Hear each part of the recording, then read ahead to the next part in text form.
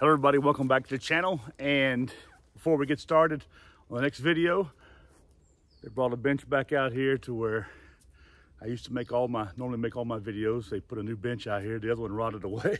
Anyway, this video today we're going to talk about a rucksack that's big on the market right now. You can't even get them, they're always out of stock. And well, let's see what I got to say about it. Be right back with you.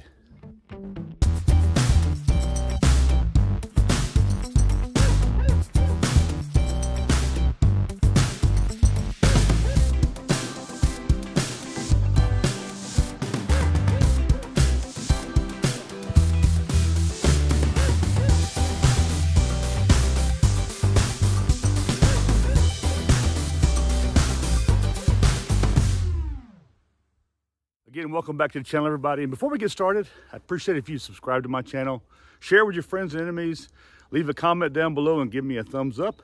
And if you haven't already subscribed, or if you have subscribed and you want to catch up with future videos or see old videos, hit that bell and yeah, that's get your notification button.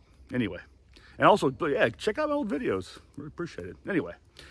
We're out here today. It's a beautiful Friday, beautiful weather, a little chilly outside. As you see, I'm wearing a sweatshirt, and I brought you along because I've had the opportunity to have a really good look at and try out a backpack that's really well known on the market, and it's from Self-Reliance Pathfinder, and it's the Pathfinder backpack, as you see here behind me, okay? This pack right here is roughly around 35 liters, I would say. And it's not a bad backpack, actually. It's sadly, you know, this thing is not American made.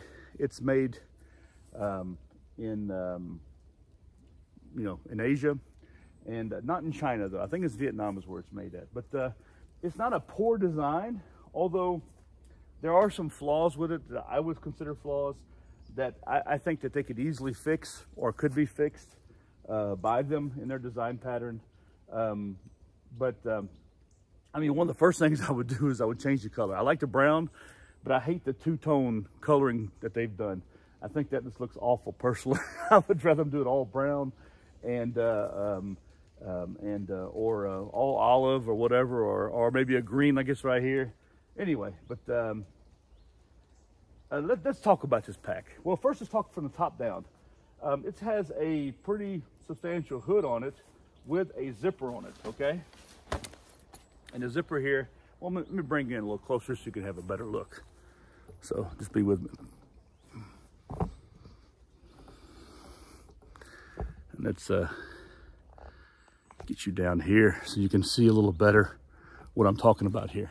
Well, it has this expandable top here on it, which actually allows you to raise it up a bit.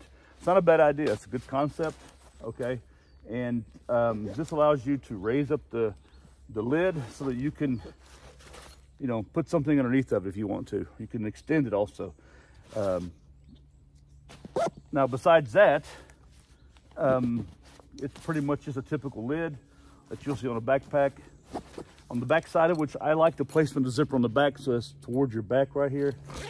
They have a small pocket here on top, which you can access some small things. I personally would have made this a little bit larger, but I think it's okay. It's okay for the size of this pack right here, okay? Now, unless you have some super compact gear, I don't think you're gonna go do a whole lot of overnights in this thing right here. But you can definitely do some overnights in a 35 liter pack without too many problems. Depends on how you can get into it. Let's go around, let's stay on the back side here as we go down.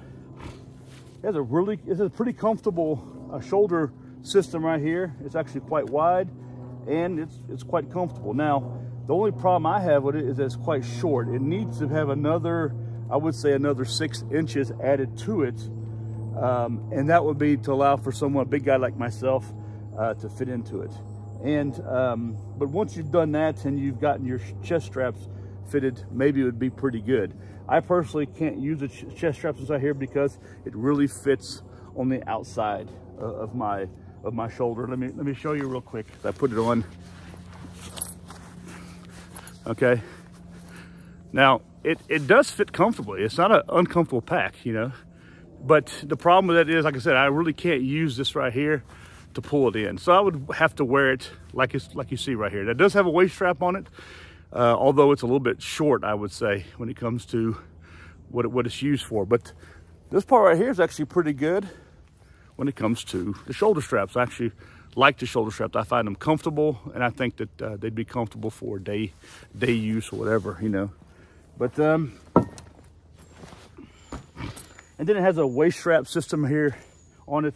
But I find that these waist straps, this waist strap here is a little bit too short. It could be longer, and they could have double mollied it so you can actually add some pouches to the bottom of it if you want to. Because and I'll explain to you why. I'd rather have my canteens right here where I can get to them, because on the back of this thing right here, the canteens take up too much space. I like the idea of having, matter of fact, for me, it's an ideal spot location right here on the side to put a canteen or to put axe or whatever tool. But this thing is so tight and compressed, it pushes into the pack. So what that does, that eliminates all the space that you have on the inside is actually being used by something on the outside. I think that's poor design. I do like the Molly system here. The PALS webbing here is a good idea. You can always add something to it. That's a great idea, in fact, okay?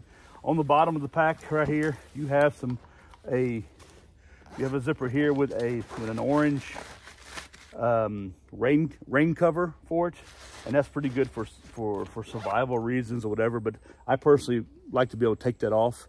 I don't think it's necessary to have this right here on the bottom.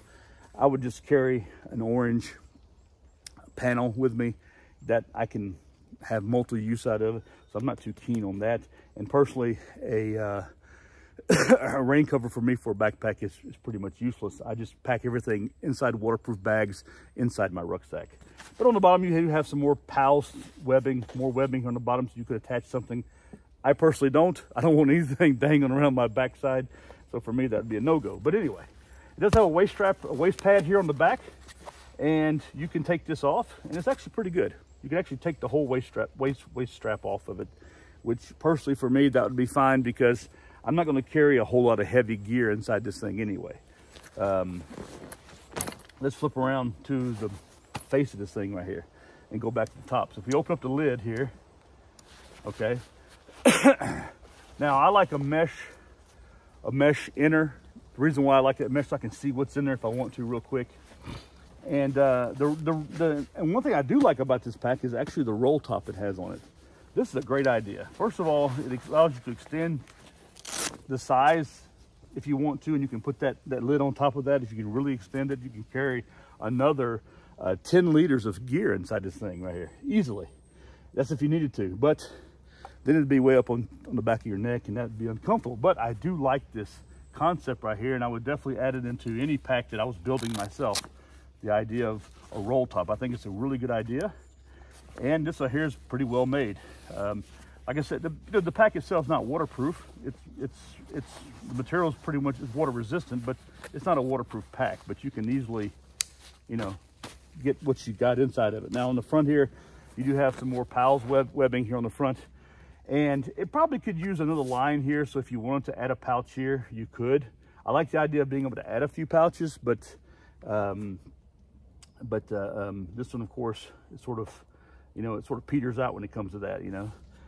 It could use those extra pouches there, the extra ability to add more pouches there, you know, because it's sort of a blank space here, okay? And you could easily, like I said, do more with that. Now, they have a small attempt at a pouch here on the bottom, okay, a zipper pouch. And the problem with this is it's really too small. I mean, I've got a few, a few small items in here. I would suggest that they would have gone bigger with this and possibly cover the entire section with a nice big zipper pocket, so you can get rain gear in there. You can get your basha in there if you want to, or your tarp. You can get some you know, some other items in there that you might need, you know. And sadly they didn't do that, so I think it's sort of a loss, or it's a mistake on their part. They could have done better with that, you know. The design, it's a design flaw from my point of view, or something they could improve on. Maybe in the future they will improve on it, but you never know. Nice big Velcro here, so if you want to add some some cat eyes, or add your name, or add you know, a patch or whatever. That's pretty cool. Here on the side, let's talk about these side pockets. You see, it's my pocket actually, this is actually popping out here. And I've got a 1 liter Nalgene bottle in here, but because of the size here, it actually pushes into inside the pack. So you're losing that space inside the pack, which you need because this pack is a slender pack. I mean, for a day pack, it's not too bad, but I would suggest this pack right here a little bit larger, okay? A little bit larger in size. And the reason why is so you can really get some, you know, a decent sleeping bag in there. You can get some chow in there. You can get some extra clothing. You can definitely carry your 10 essentials plus. And that's what's important to me, is being able to get the 10 essentials in there plus a few extra items, you know. So we're just right here with the water. You know, I carry my water bottles on the outside, or I want to slide an axe right here on the outside, or a sauce like that, or whatever, you know. But this right here, these pouches are a little bit less than what I would hope they'd be. They're actually, I mean, it's a good idea. It's a great idea, but they just didn't follow through, I think, as well as they could have. But anyway, that's it. Would I suggest you purchase this backpack? Well, it's not a bad backpack. It's an interesting pack. But yeah, I mean, why not? I mean, I think it's a decent price. I think it's like $159. It's not an overpriced pack. You know, I like my Berghaus Monroe, and it does pretty much the same thing, but doesn't have the outer pockets or this kind of stuff, which is pretty sad about it. That's one of the mistakes that Berghaus has done. They could, instead of updating that assault pack with a whole bunch of zippers and this kind of stuff, they could have just kept it simple, stupid, and just just added some mollies to the side of it, and added a big pocket right here. You can get your water bottles in there, and then just added something here. But we're gonna see that in the future with some of my builds anyway. Hope you enjoyed this video on the Pathfinder rucksack. It's hard to get them, and if you're interested in this one right here, it's on sale. It's for sale on my website. It's the last one, and at a really good price, actually, to be honest with you. And check it out on Helvetiabushcraft.ch, and you can get this one right here. It's brand new. It's only been tried out a little bit, nothing, not even overnight, and but you can get it. So I hope you enjoyed this video. You guys take care of yourselves.